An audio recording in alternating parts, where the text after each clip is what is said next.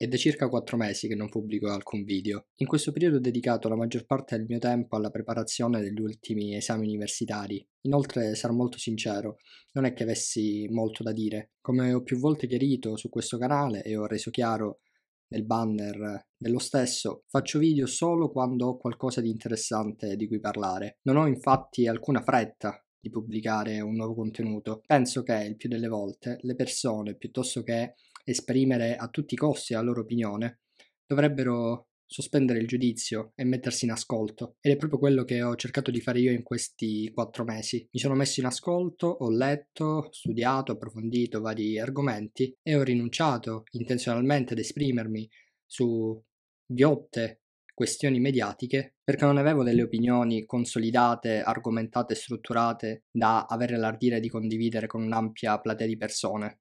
E quindi, piuttosto che fare una figuraccia di cui mi sarei sicuramente pentito di lì a poco, ho deciso di non pubblicare alcun contenuto. Rompo però il silenzio perché da molti mesi a questa parte la provincia in cui sono residente, ovvero Vibo Valentia, è stata frequentemente nominata in vari contesti all'interno di YouTube, soprattutto all'interno del podcast Muschio Selvaggio di Fedez e Luis. Confesso di seguire di rado questo podcast proprio per la varietà e l'importanza degli ospiti che riesce ad offrire al suo pubblico. Sono però molto critico rispetto ai contenuti di quel canale e le modalità con cui Fedez e Luis decidono di interfacciarsi con i loro ospiti. Penso che le loro interviste siano superficiali, sciocche, spesso le domande sono ripetitive, non pensate, in più occasioni hanno dimostrato di essere del tutto impreparati rispetto al tema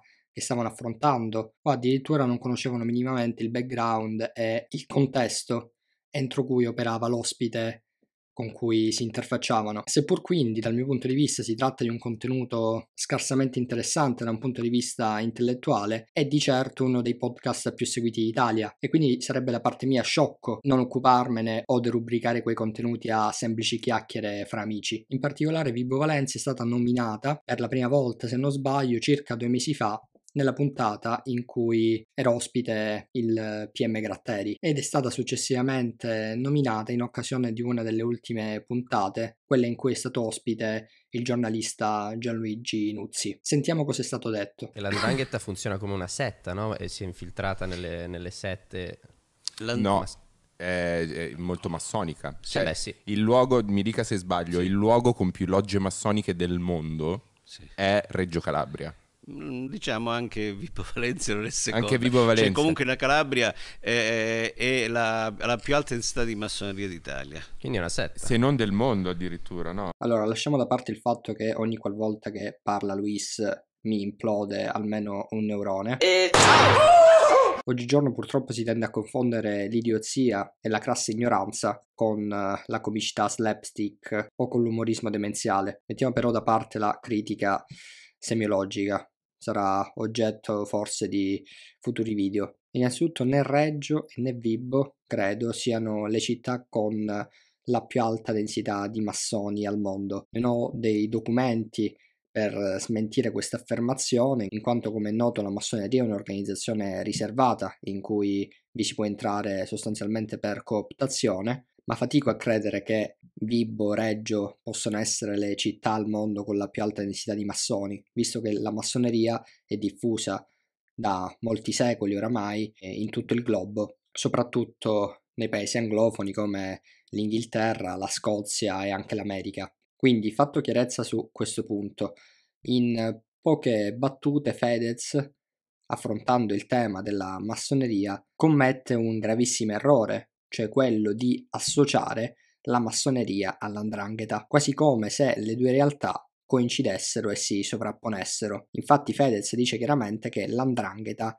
è molto massonica. Chiaramente questa frase non ha il minimo senso, in quanto storicamente la massoneria non ha nulla a che vedere con l''Ndrangheta. I codici, i simbolismi, le finalità sono completamente diverse. Purtroppo in Italia dagli anni 90 in poi si attribuiscono alla massoneria congiure, complotti, attività pare illegali o sovversive di tutti i tipi. Nella quasi totalità dei casi queste ricostruzioni sono del tutto fantasiose e pretestuose. La massoneria è sostanzialmente un'organizzazione, un ordine iniziatico diffusosi ancor prima della Rivoluzione francese. Infatti la prima grande loggia fu fondata nel 1717 a Londra. Gli ideali che caratterizzano questa associazione sono fondamentalmente liberali e si propone di essere un ambiente entro cui avviare una forma di perfezionamento spirituale, benefico sia per il singolo ma anche per l'intera società. Infatti i membri della massoneria spesso tendono ad aiutare con azioni concrete gli individui e i gruppi sociali limitrofi alla loggia entro cui operano. La massoneria fondamentalmente è una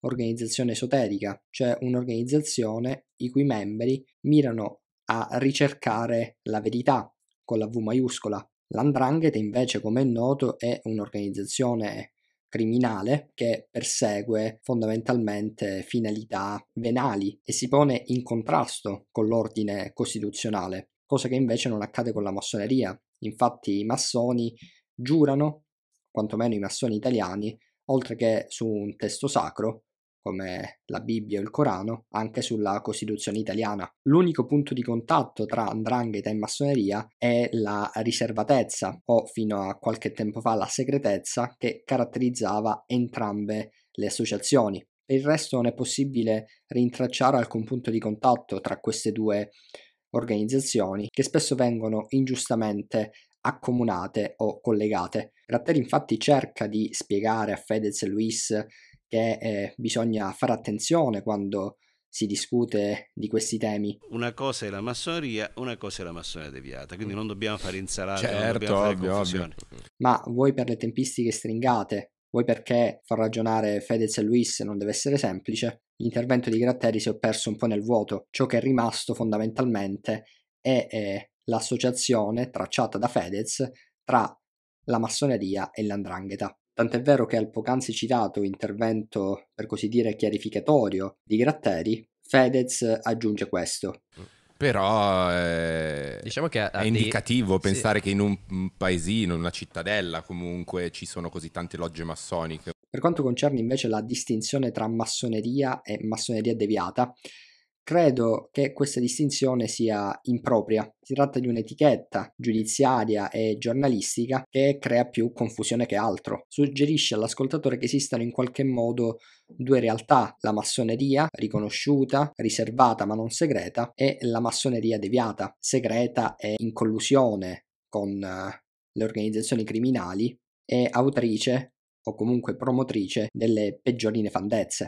Ha senso parlare di potere deviato nel momento in cui il potere di cui si parla è centralizzato. Si pensi per esempio allo Stato e ai servizi segreti. In questo caso è ragionevole parlare di servizi segreti deviati, in quanto essi deviano rispetto al percorso standardizzato tracciato dai servizi segreti non deviati, quelli che fanno capo e lavorano negli interessi della Repubblica. La massoneria invece è un potere per sua natura decentralizzato. Ogni individuo potenzialmente potrebbe costituire un'associazione, adottare i simboli della massoneria storica e creare una loggia locale. Se ciò non bastasse, bisogna ricordare che le obbedienze ufficiali, riconosciute a livello nazionale ed internazionale, sono molteplici, sono state soggette nel corso del tempo a vari scismi, varie parcellizzazioni, per cui non ha proprio senso parlare di massoneria deviata, in quanto ogni loggia potenzialmente è deviante rispetto ad un'altra, sia per gli obiettivi che persegue, sia per le modalità con cui li persegue. I giornalisti e gli operatori della giustizia, quando parlano di massoneria e di 'Ndrangheta, dovrebbero, piuttosto che fare riferimento alla massoneria deviata, parlare di infiltrazioni all'interno della massoneria. Così come ogni istituzione storica, anche la massoneria può essere soggetta ad ingressi indesiderati, ma la presenza di mele marce all'interno della massoneria non deve far presumere l'ascoltatore disattento che tutta la massoneria sia deviata o che operi nell'ombra per portare avanti chissà che tipo di progetto insurrezionale. Non esiste una massoneria buona, una massoneria bianca che si contrappone ad una massoneria per così dire nera, deviata. Esistono molteplici obbedienze, differenti logge che interpretano la missione della massoneria in modo diverso e ciò può portare perfino a delle idiosincrasie interne. La massoneria non è un monolite, non è un'istituzione centralizzata, quindi nel momento in cui, a seguito di inchieste giudiziarie o giornalistiche, dovesse emergere il coinvolgimento di una loggia o di più logge con realtà criminali come l''ndrangheta o la mafia, non si dovrebbe parlare di massoneria deviata o massomafia, quanto piuttosto di singole logge infiltrate, attraverso cui l''ndrangheta cerca, ma non è sempre detto che riesca a farlo, di entrare in contatto con la fitta rete di professionisti e uomini delle istituzioni che popolano le fila della massoneria. Un altro punto su cui è importante fare chiarezza: la massoneria non è necessariamente un'associazione classista, chiunque potenzialmente vi può accedere, al di là della sua appartenenza di classe o della sua capacità economica. È indubbio però che all'interno della massoneria vi siano spesso uomini di potere, uomini dall'elevata capacità economica, che spesso hanno a che fare con le istituzioni o con le grandi realtà imprenditoriali italiane. Questo non per una forma di classismo, ma perché in generale l'uomo ricco e facoltoso ha più tempo e risorse da dedicare alla ricerca spirituale, la riflessione filosofica, di certo più di quanto un uomo comune possa fare. Detto in poche parole, se una persona fa fatica anche solo a sbarcare il lunario, di certo non avrà energie e tempo da dedicare a temi che in quel momento percepirà come secondari, se non addirittura irrilevanti. Chiusa questa doverosa parentesi sul concetto di massoneria deviata, torniamo a quanto dice Fedez in chiusura di intervento. Però diciamo che è indicativo pensare sì, che in un paesino, in una cittadella comunque ci sono così tante logge massoniche. Ecco, in questo caso Fedez commette un errore grossolano, cioè quello di confondere una correlazione con un nesso di causalità. Dal suo punto di vista, siccome la criminalità organizzata è molto diffusa in Calabria e in particolare a Vibo Valentia, allora l'elevato numero di massoni in città è causato dalla presenza della criminalità, perché all'interno della sua ricostruzione criminalità organizzata e massoneria in qualche modo coincidono, sono due facce della stessa medaglia. Manco a dirlo, si tratta di una corbelleria, di una idiozia. Ma allora perché proprio Vibo Valentia è la prima città in Italia per quanto concerne il numero di massoni all'interno della popolazione? Prima di illustrare i motivi per cui Vibo detiene questo primato, è bene dare 2 o 3 coordinate geografiche a chi ha vagamente sentito nominare Vibo ma non sa nemmeno dove si trova. Dunque, Vibo Valentia è una delle 5 province calabresi. Io qui ci sono nato, vivo in realtà in un paesino che dista circa 5 minuti da Vibo Valentia, ovvero Stefanaconi, ma ho frequentato fin da piccolo la realtà vibonese e quindi posso dire di conoscerla molto bene. Vibo purtroppo è solita salire agli onori della cronaca, che in base alla classifica stilata dal Sole 24 Ore sarebbe una delle province cui la qualità della vita è tra le peggiori d'Italia. Inoltre è tristemente nota per l'elevato tasso di criminalità organizzata. L'operazione Rinascita Scott, di cui molti di voi sicuramente avranno sentito parlare, ha riguardato prevalentemente il territorio vibonese. Malgrado tutto ciò, a me, devo essere onesto, piace vivere qui. Vibo, ma in generale tutta la Calabria, sarà banale dirlo, ma è bene ricordarlo, non è solo criminalità organizzata, sottosviluppo economico e violenza, ma anche ben altro. Essendo di natura una persona curiosa, mi sono da sempre domandato perché Vibo fosse la città italiana col più alto numero di massoni, e in questo video cercherò di darvi una risposta. Le ragioni per cui Vibo è la città con il più alto numero di massoni in Italia sono essenzialmente due, una di tipo storico e l'altra di tipo strettamente economico. Come ho appreso dalla lettura